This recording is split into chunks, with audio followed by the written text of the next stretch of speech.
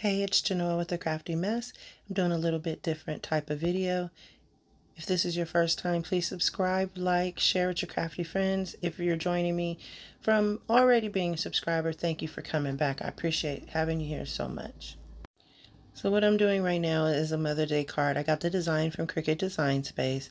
I'm adding some Wink of Stella glitter shimmer pen to the word Happy Mother's Day.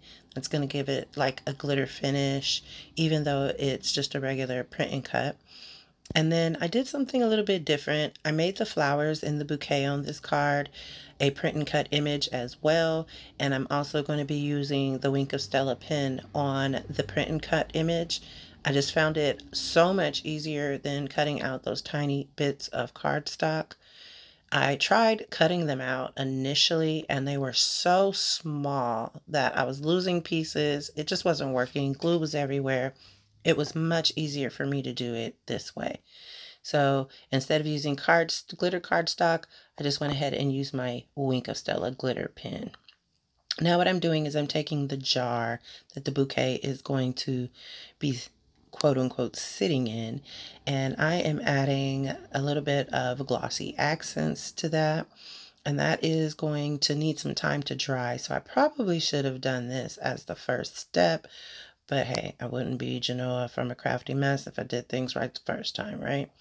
Anyways, I'm adding that Glossy Accents. That's going to give it a kind of like a glass-like finish and also give it some dimension. So it won't just be a flat piece of paper. And you'll see exactly what I mean by that at the end of the video when you see the finished product.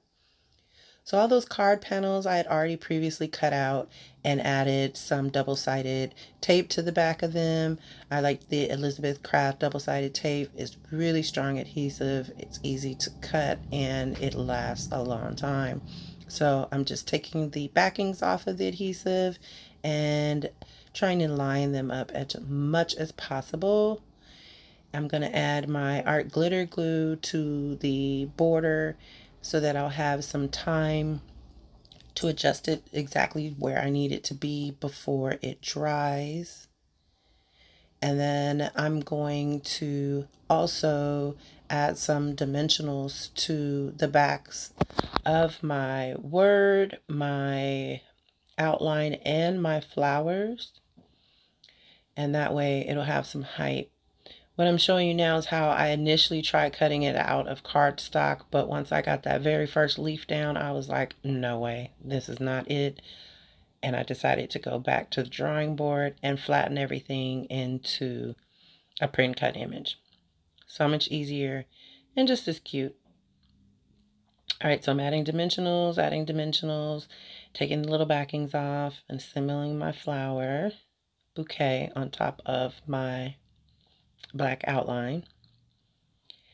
And I was having the hardest time figuring out which direction it went in, plus all the little bits of tape, not tape, but glue, was driving me absolutely bonkers. So I finally figured it out, laid my little flowers down, and then now I'm gonna do the same and add the dimensionals to the back of my Happy Mother's Day. Okay, so I'm going to get that placed just where I want it. The last thing is for me to put the glass onto this, and so I had to wait for that to dry. But now that it's dry, let me show you the finished product. You can see where it really gives it a shine and dimension and makes it look just like it is actual glass. I love it. I love it. I love it. Thank you so much for watching.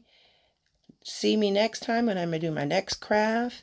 Make sure you like, comment, subscribe. Thank you. Until next time. Bye.